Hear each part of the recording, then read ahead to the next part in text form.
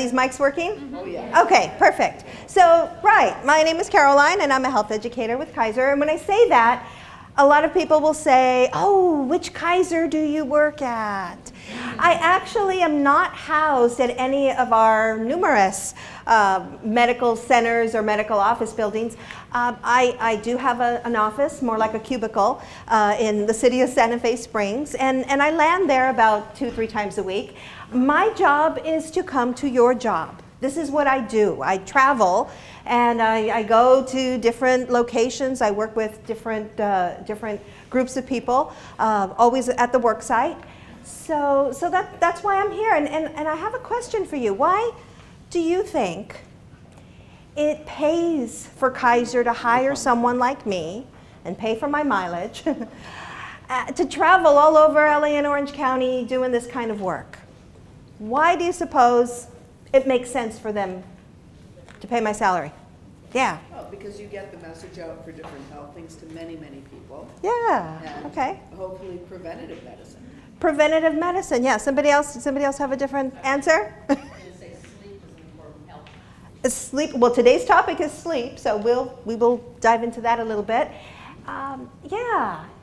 Now, okay. So it's not a secret that Kaiser Permanente is an HMO. That's not a secret.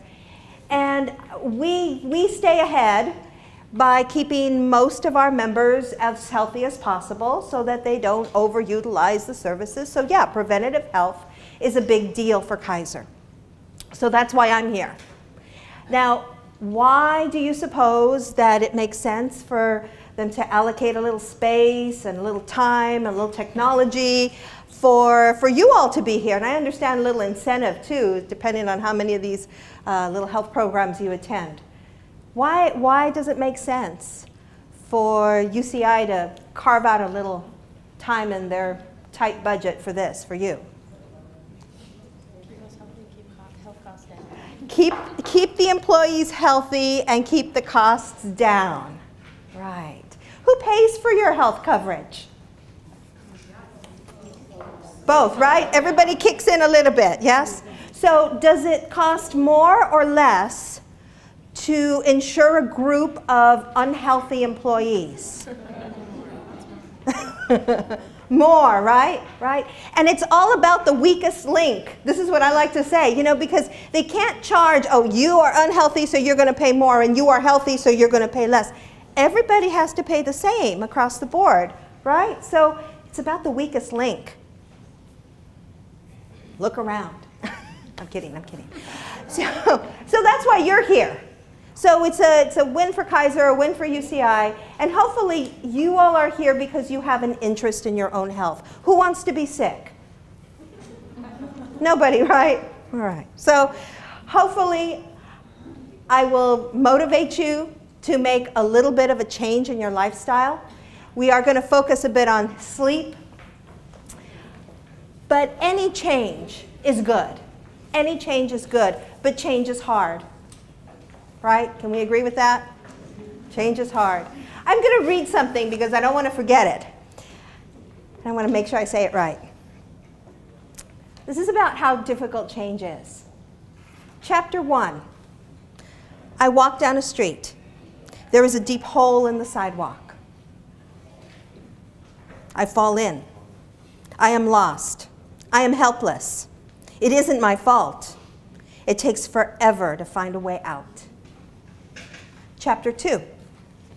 I walk down the same street. There is a deep hole in the sidewalk. I pretend I don't see it. I fall in again. I can't believe I'm in this same place, but it isn't my fault. It still takes a long time to get out. Chapter 3. I walk down the same street. There is a deep hole in the sidewalk. I see it is there. I still fall in. It's a habit. But my eyes are open. I know where I am. It is my fault. I get out immediately. Chapter 4. I walk down the same street. There is a deep hole in the sidewalk. I walk around it. Chapter 5. I walk down a different street. Doesn't the answer seem obvious? Right? How many of you, because I know it happens to me, how many of you,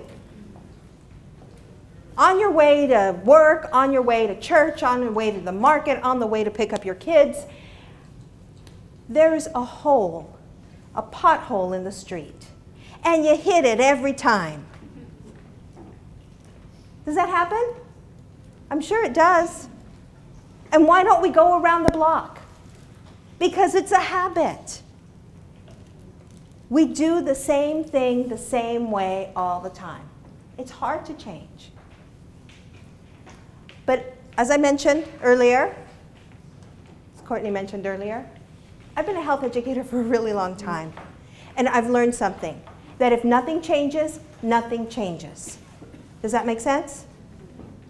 So I can stand up here and talk all day, and you can sit there and listen. But if you don't take it upon yourself to make a little baby step forward, nothing will be different.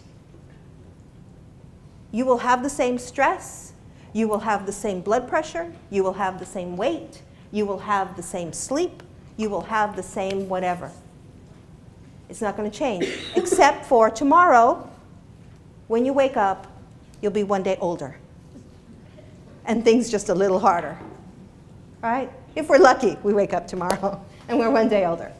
So, bit of an intro there. What's on my agenda today? Why is sleep important? We'll talk about that. Some sleep problems. So there's some very real medical problems that I'm going to go over some information. And some very practical things. Some things that maybe are not new. Maybe you've heard these things before. But I'm not just here to give you information. I'm here, hopefully, to give you motivation and a way of maybe taking those little baby steps forward. Some resources. I am from Kaiser Permanente, so I do have some Kaiser resources, but also some community resources. And your action plan. So again, this is where those baby steps come in. What is it that you are going to do different? If you want better sleep, what is it that you're going to do different? You have to do something or things stay the same. So I like to, first of all, did everybody feel those earthquakes we had? Yeah. No? A couple weeks ago, maybe about a month ago? Yeah. You forgot already, right? In Southern California, we have earthquake. Okay? And so our construction of our homes, of our buildings, is all to withstand earthquake. Foundations are built to withstand earthquake. So what if your house gets these little cracks in the foundation when you have these little earthquakes, 3.2 out in Big Bear somewhere, and you didn't even feel it, but you got cracks in your foundation from it? What happens when we get the big one? What hope do you have that your building will stand? Not very much, right? It's going to crumble. It's going to sustain some damage. So I like to say that we have a health foundation also. And you can see that healthy sleep, adequate sleep, is up there. It's one of those things that is just as important as good food choices, as physical activity, time management, having a support network. All of these things are what help us to maintain our healthy foundation. But what happens is that when we have a little stress, we have some obstacles, we have some things that get in our way, we start to get little cracks in our foundation. I'll tell you a very quick, true story. My mother's friend. My mom's friend is 80 years old, and recently her husband died. Very sad.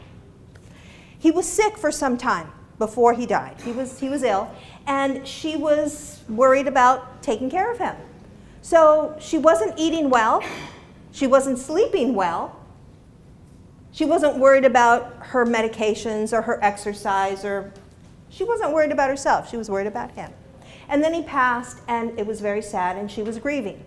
So she still was not eating well or sleeping well or taking care of herself. One day this lady trips in the middle of the night on the way to the bathroom, and guess what? Breaks her hip. And you know that she could not have surgery for about 4 days because she was so severely anemic. So this poor thing laid in the hospital bed for 4 days getting blood transfusions to get her blood counts up so that she could sustain a surgery to repair her hip. She had a big earthquake, but before her big earthquake, she had all these little cracks in her foundation with these smaller things. She wasn't taking care of herself. And unfortunately, she had a big one. Fortunately, she survived and she's fine and she's doing much better now. But just to show that we need to shore up our foundation because we don't know when the big one is going to hit. We're not statistics. I'm not a statistic, you're not a statistic, but these statistics, for me, are very powerful. These are the 4 leading causes of death in this country. Heart disease continues to be the #1 leading cause of death by disease in this country. I've been an educator for 25 years. That has not changed. Why hasn't it changed? Why can't we do something about heart disease? Because it involves lifestyle. So 8 out of 10 cases of heart disease can be prevented with changes in lifestyle. 9 out of 10 cases of diabetes, which contributes to heart disease, can be prevented with lifestyle. Stroke and cancer, some people are surprised, cancer, 7 out of 10 cases of each of cancer and or stroke can be prevented with changes in lifestyle. Oh, it runs in my family. Yeah, it's like playing poker. You know, we can't control the cards that we're dealt, but we can control how they're played. Right? So, I don't know. Maybe that motivates you a little bit. So why is sleeping important to you? Tell me, why is sleep important? Yes? It's your recovery time. Recovery time? Okay. What else? Weight. It's harder to lose weight. Absolutely. Did y'all know that? It's harder to control your metabolism. It's harder to lose weight when you don't sleep well. What else? What else? That's it? The way you feel. The way you feel. Right. Right. I'm sorry, you said something? Just being able to function. Yeah, function. Function. Yeah. To not be a zombie during the day. All right. Yeah, so if we don't sleep, of course, we suffer from daytime sleepiness.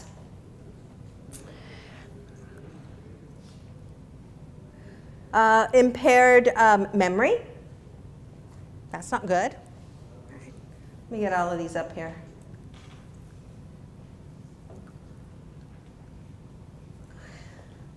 So difficulty concentrating, depression, slow thinking, irritability, erratic behavior, all of these are symptoms of sleep deprivation.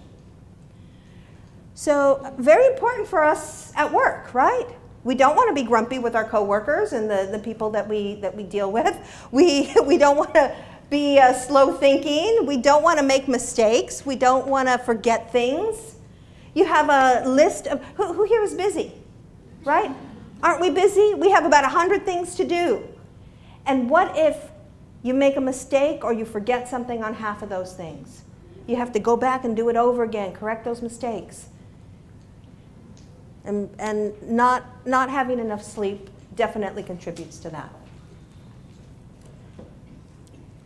Oh, poor health. I'm sorry. Yes, poor health. So rapid eye movement. Okay, I'm not going to get into a whole discussion of dreams and rapid eye movement and all that. But basically, REM, or rapid eye movement, this is where, of course, you see somebody asleep and their eyes are closed, but you can see their eyeballs behind the eyelid or is moving back and forth. This is a dream state. This deep, deep level of sleep is where we produce something known as growth hormone. And growth hormone sounds like it's for little kids to help them grow. And that's true. You ever notice a small child? Who here has children? Yeah. My daughter's going to be 11 next week. And I can always tell when she's going to go through a growth spurt because she sleeps a lot. She sleeps a lot. So she's growing. Tell her it's good that you're sleeping, baby. It means you're growing. It's good. Now, grown-ups, we're not growing so much anymore, right? We're not growing. But we still need to heal. We still need to repair. If we're sick, if we have the flu, what do they tell you to do? Get some rest. Get some sleep. Yes, absolutely. Absolutely. It is during these phases of sleep that this growth hormone kicks out and repairs those damaged tissues, replaces the old dying tissues. So this is how we can stay healthy. This is how we can recuperate from just the day, not necessarily being sick. It's also how we maintain metabolism, right? Also, it seems that human growth hormone is related to insulin resistance. So back to diabetes. It seems that, that a lot of people who are having trouble sleeping, a lot of people who have problems with hormone secretion, insulin is a hormone, human growth hormone may be related. So some of the studies are telling us.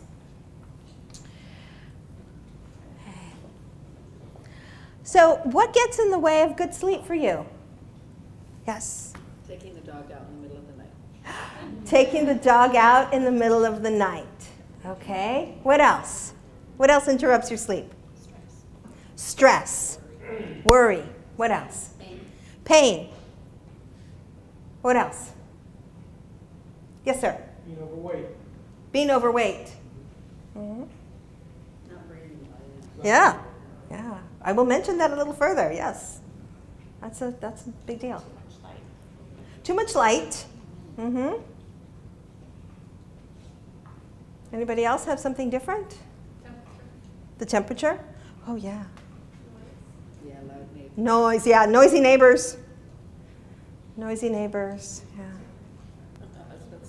yeah. Your husband snoring. Yes, back here. Did you? Yeah. Insomnia? Yeah, insomnia. Mm-hmm.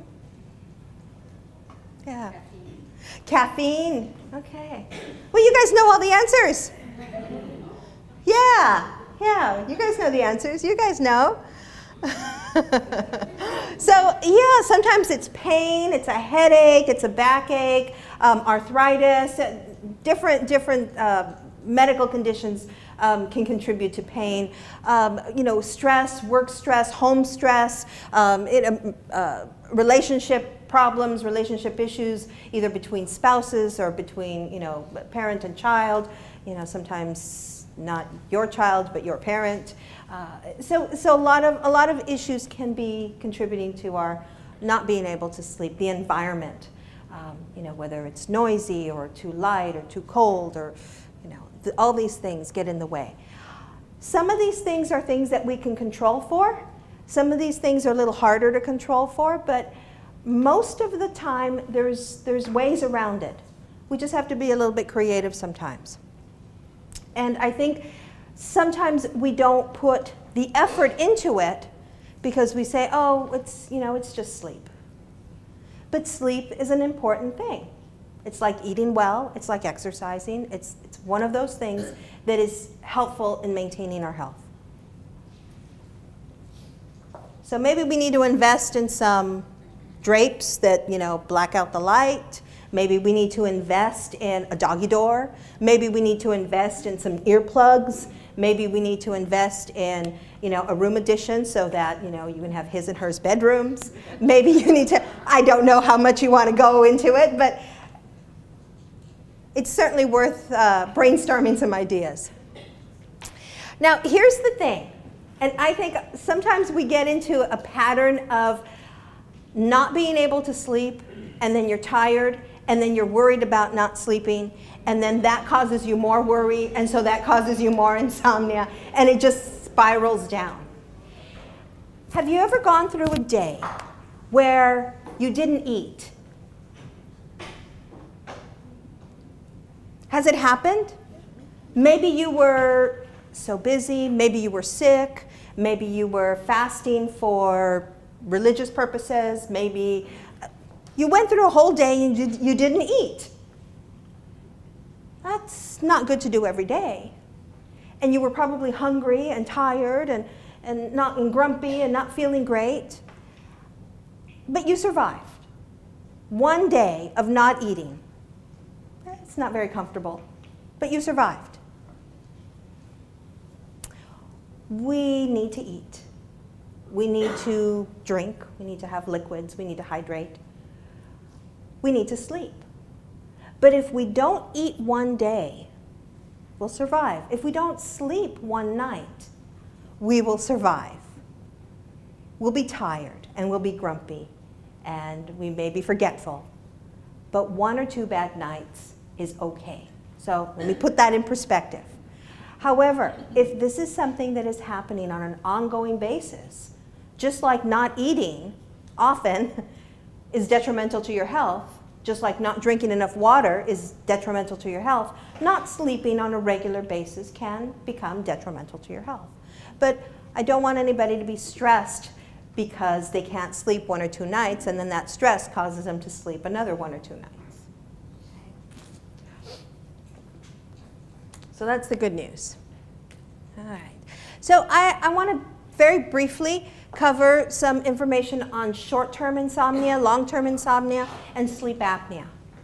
Okay? These are the leading sleep problems. Insomnia can be defined as either sleep onset or sleep maintenance or sleep maintained. So insomnia can be that you have trouble falling asleep, or you fall asleep okay, but you just have trouble staying asleep. Okay? You wake up often, and then it's tough to get back to sleep. So the short-term insomnia, this is what is the most common. And this is usually related to some very temporary stressors. This is where your child is sick and is coughing all night, and you're up and you're worried and you're checking their temperature. This is where you are, going to be leaving for a long trip tomorrow, and you're nervous about making it to the airport on time, and did I pack enough sunscreen, and all of those things you're worried about. This is where the holidays are coming, and you're going to have a house full of relatives that you only like half of them, and so this is the short-term insomnia is short-term. It's 1 or 2 days. It's very temporary. It's very common, and we will survive. The long-term insomnia is a little bit more complicated. This is where we have pain, and that pain can be related to another underlying medical problem. It can be related to arthritis. It can be chronic back pain. It can be fibromyalgia. It can be prostate problems in men. It can be uncontrolled diabetes, and you have to get up several times in the night to use the bathroom. It could be your medication, your diuretics, that are making you get up to use the bathroom. Could be many, many, many issues, and it's usually an underlying medical problem. So we need to look at that and say, well, we need to control the diabetes better, and that's going to help us sleep.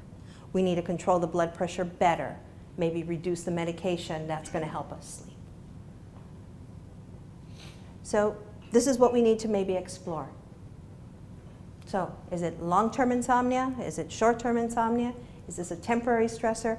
Doesn't mean that things can't overlap. We're not limited to one medical problem per person, right? Sometimes we have 2 or 3 or 10 different things going on in the same body. So sometimes we can have arthritis, and most of the time it's okay, and maybe you got a little pain and it makes it somewhat difficult to sleep. But if tomorrow you're going on a trip, that may be just one more layer.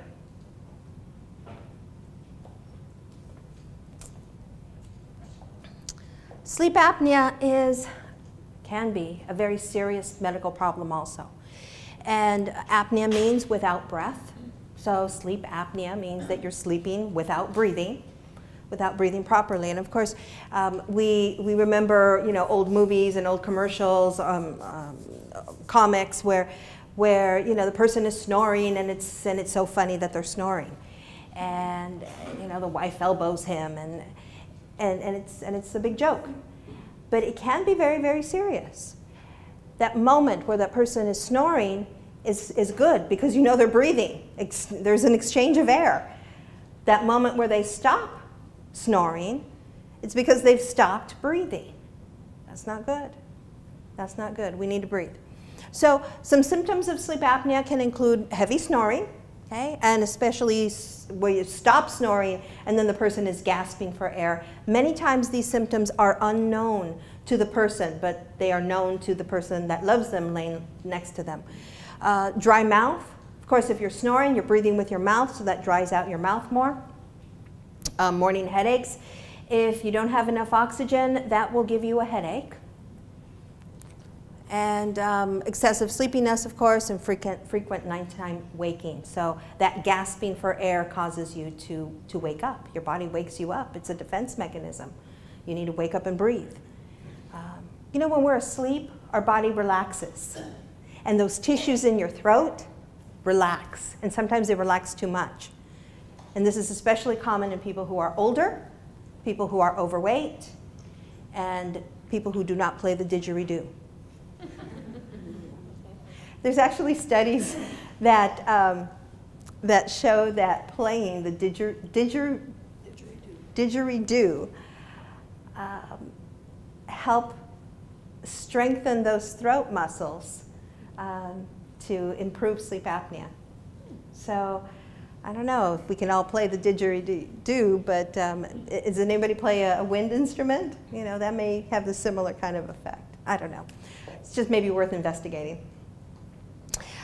There is tests that can be done for sleep apnea. They usually involve an overnight sleep study. They're doing sleep studies at home where the person takes the equipment home and does a sleep study, or the person can go to a sleep lab and have the sleep study done there. But that can be very revealing and very interesting results. Sometimes people are amazed that they stop breathing so often and for such a length of time. There's usually a spouse behind them saying, "I told you." So, some very practical tips. Now, again, maybe these are things that you already knew, but maybe these are things that you need to develop an action plan around and say, okay, I'm going to do these things. I know that it's hurting my health. I know it's hurting my sleep. So maybe I need to just make an effort to make these changes. Large meals late at night. High-fat, spicy foods. Okay, how do we avoid that? Caffeine. Now, some people can drink caffeine at night, in the evening, and it has no effect on them. So obviously, all of these things are issues that if you are having trouble sleeping, these are things that you might want to correct. So caffeine within 4 to 6 hours of bedtime. Alcohol, this is interesting. A lot of people have, you know, a beer, a glass of wine at the end of the day, and, you know, it helps them to relax. Well, it may help you to relax, but if you have excessive amounts of alcohol, it can really play havoc with those REM cycles, with those deep sleep cycles. Nicotine, some people like to smoke. They smoke, they think that it relaxes them. Nicotine is actually a stimulant. So the person has the effect of being relaxed. However, what that means is that they're having a withdrawal symptom to the nicotine because it's been a period of time that they've not smoked. And now they smoke. So now they feel relaxed, but it's because they're giving into that withdrawal. Naps late in the afternoon. Now, some people, again, will take a nap, and it has no effect on their sleep at night. Fine, take your naps. But if you're finding that it is causing a problem with you sleeping, then maybe you want to eliminate that afternoon nap, or at least keep it to less than a half hour. 15, 20 minutes. You may have to set an alarm. Exercise within 2 hours of bedtime. Exercise is great. It's wonderful. Just not heavy, intense exercise too close to your bedtime, because that actually will stimulate you. You'll want to come home and clean your house or do stuff and not sleep. Liquids, of course, 2 to 3 hours before bedtime. That's not a good thing because, of course, you'll be up at night running to the bathroom. And then some evidence related to screens. So computer screens, TV screens, even smartphone screens. It seems that the blue light is a problem with allowing your brain to shut down for the night. So get off of the screens. Some people like to read in bed, and when we had real books, you know, that might have been okay. But now we all have Kindles or, you know, something that we're reading with, and again, that's a screen that may emit the light. Again, if you don't have trouble sleeping and you like to read in bed at night with your Kindle, that's probably fine. But if you're having trouble sleeping, then this may be something that you need to change. Okay. So do include a light snack. Not a heavy meal, a light snack. Something small. A bedtime routine. Again, those of us who are parents know that if you have a small child and you allow them to run around and be crazy and then, yeah, it's bedtime, go to sleep, it's just not going to happen.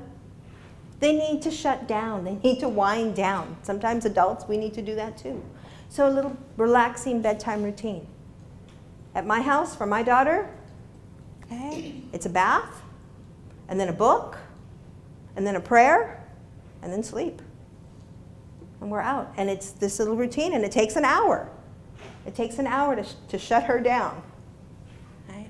So you may not need an hour, but you might need 15 minutes of some light stretching or yoga or warm bath or something along those lines. Exercise earlier in the day, as I mentioned, and a cool, dark, quiet room. Again, this is where we may need to invest in some blackout drapes, in some earplugs, in a fan for some white noise, something like that. The temperature, the optimal temperature, is about 65 to 70 degrees for sleep. Yes? Give some suggestions on a light bedtime snack that you and the those Yeah, actually, this is coming. Thank you. There we go. Good sleep foods. I was reading your mind. It's a talent that I have. No. Yeah, so, you know, we think of turkey when we think of, you know, tryptophan foods. And turkey is still fine. It's still fine. But dairy also is good. So that warm milk that Grandma used to recommend, that's still fine. That still works. Nuts and seeds are good. Bananas are good. Something with a little honey on it. Maybe a piece of toast with a little honey on it. Eggs, surprisingly. So maybe a hard-boiled egg in a warm glass of milk. That will be a nice little snack before you go to bed. Milk and cereal. So the carbs actually complement the dairy. So I'm not talking a big bowl of cereal, just a little bowl of cereal, half a cup of something, you know, low fat, low sugar, like Cheerios or something like that. Cheese and crackers. So those are some examples of what a light bedtime snack would look like. Okay, so thank you. Tells me you were awake and paying attention. Okay, so relaxation and sleep. How do you relax? What is it that you all do to help you relax? Meditate. What else? Garden. Gardening. Yes. Reading. Reading. What else? Stretching. That's it? That's all you're relaxing? Listen to music. I was waiting for that one. Listening to music. Deep breathing. Deep breathing. Watch TV. Watch TV. As long as you're not watching something scary or, you know, the news, which is like watching something scary. Depends on what you watch, right? Yeah. So we need to maybe develop that bedtime routine that I talked about. How many of you get to the end of your day and you go to bed because it's late, not because you're done? Right? Did I mention my daughter was 10? So yeah, I don't have enough stress in my life, so I have 2 dogs and a daughter, and yeah. So it's hard to relax, and you lay down in bed because it's late, not because you're done. And sometimes your head is still going over all the things that you left undone. How many times do you actually get out of bed to go do something because otherwise you're not going to be able to sleep? You know, it's picture day tomorrow. Is she packing a lunch? Did I feed the dog? Yeah. So, you know, these little things that go on in your head. Sometimes we don't relax. We turn off our computer, and our computer goes through its own little thing to shut itself down, and we don't allow ourselves the same luxury. So relaxation, some of you already mentioned this, reading, a warm bath, light stretching or something like yoga, prayer, meditation, some calming music, some deep breathing, belly breathing, visualization, progressive muscle relaxation. Is everyone familiar with progressive muscle relaxation? No, I'm actually going to lead you through a little bit of that. I want to leave you with a couple of tools, and sometimes I do work with trade groups, members, so carpenters and electricians and things like that, and I talk about the toolbox. You know, sometimes you use your favorite tool all the time. You know, you have a little multi-purpose MacGyver tool that has, you know, the little knife and the little screwdriver and the little scissors. And sometimes you need to bring out something else. So you may enjoy meditation, or you may enjoy some light stretching, or you may enjoy reading, and this may be your go-to tool, the thing that you like to do or that you do. But sometimes we may need to rummage through the toolbox and see what else we can pull out. So I hope to share with you a couple of things. Deep breathing. Deep breathing is a nice tool because you can do it in 30 seconds. Sometimes you're on the phone, you're having a difficult conversation, it's causing you some stress, and what do? Well, you can't take a break at that moment, but you can do some deep breathing, and that may diffuse the situation a little bit. Visualization, this is where we imagine ourselves being successful at whatever it is that we planned to do. And progressive muscle relaxation is where we take one muscle group at a time and we relax. We tighten it, we contract the muscle, and then we relax the muscle. And if we do one muscle group at a time, starting with the feet and work your way up to your head, by the end of it, you should be completely relaxed. Just like any exercise that we do, the more you do it, the better you get at it. So if you've never done it before, you may feel kind of silly doing it at first. But the more you do it, the better you get at it, and your body recognizes that, oh, there she is, she's going to be, you know, tightening her toes. That must mean we're getting ready to relax. And it sends the message to your brain much more quickly. So everybody, if you want to do this with me, we start with some deep breathing. So put your hand on your belly, one hand on your belly, one hand on your chest. And I know we're always walking around holding our tummies in. Let's forget about that right now. So when you take a deep breath, we want to inhale through the nose and exhale through the mouth as if you're blowing out birthday candles. So 1, 2, 3, inhale. Ready? In and out through the mouth. And one more time, in and out.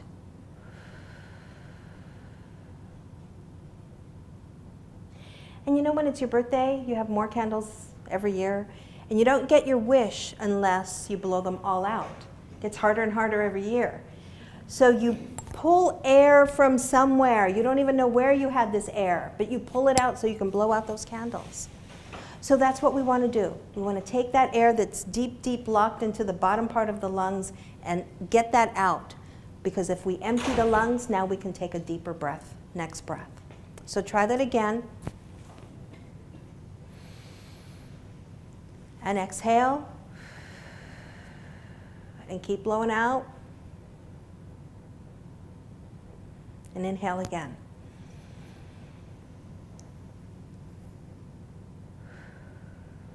Sometimes you can feel that second breath is, you can go a little deeper. So keep your eyes closed, keep breathing, and imagine yourself an 8 or 9-year-old version of you. Imagine what it's like to be a child. Imagine that you're on the swings. Imagine that you are getting higher and higher on that swing. There's a tree growing by the swings, and you want to try to make your feet touch the leaves on that tree. It's a game you used to play. And as you're enjoying the rhythm of the swings, you're thinking to yourself, there's nothing better than being a kid on a swing. Except, maybe, being a grown-up on vacation. So jump off the swing and land yourself in your very favorite vacation spot. Maybe this is someplace you've been to before. Maybe it's someplace you'd like to visit someday. But in this place, you can imagine what it looks like, what it feels like, what it smells like. Do you smell the ocean? Or do you smell the pine trees? Or do you smell the flowers? And this is a place that's calm and safe and relaxing. And this is a place that you can come to when you have a minute or 2 or 3 or 5. You can stay as long as you like, or you can just stay a short time.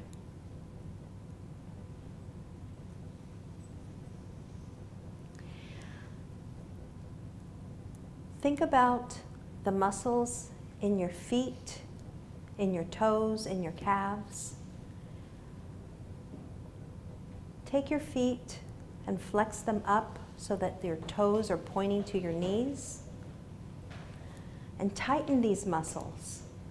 Tighten your calf muscles, your toes. Hold it for a second. And then relax.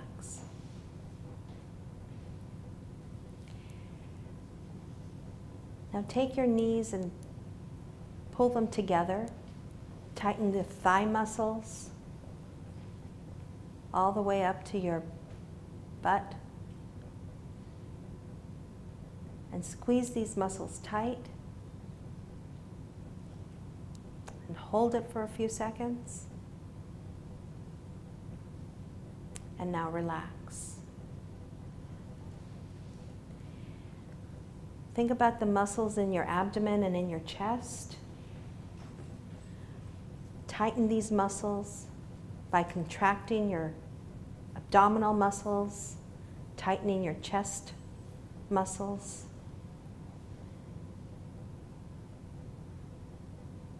When you tighten these muscles, it's even difficult to breathe. So relax. Take a deep breath. Take your shoulder blades and make them touch each other. Pull your shoulders up toward your ears. Keep these muscles tight.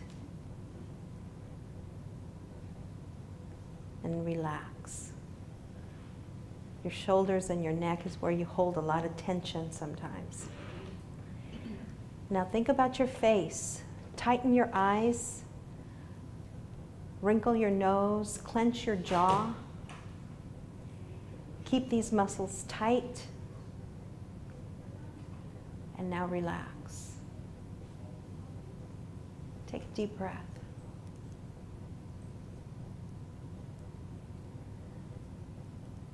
So now you've gone from your toes to your head. You can do this in reverse if you'd like. You can open your eyes. There are CDs that you can purchase that have a similar type of exercise. You can do it yourself. This is an exercise that you can do at night when you're lying there trying to get some sleep. When you get to your face and you're not asleep, start again with your toes. I know that some of you have to leave. I'm going to ask if you are able to fill out the evaluation that I have for you and leave it on the table before you exit. I would appreciate that. I want to just share with you some resources that are available. If you are a Kaiser member or you're not a Kaiser member, you can go on to kp.org. And if you are not a Kaiser member, a lot of general health and wellness information is available there. Sometimes online it's difficult to discern whether something is a valid resource or not. And just know that Kaiser is always a valid resource for health and wellness information. If you are a Kaiser member and you log in with your Kaiser card number, of course now you get some personal things which are nice. If you are a Kaiser member, this phone number, Wellness Coaching by Phone, is a benefit for you. It's not something that you need to make a co-payment for, but it is a coaching line. So if you are wanting to improve your health somehow, some way, you want to lose weight, you want to reduce your stress, you want to quit smoking, you can call and get in touch with a health educator on the coaching line. Okay. So think about those baby steps that you will do. Ran out of time. Thank you.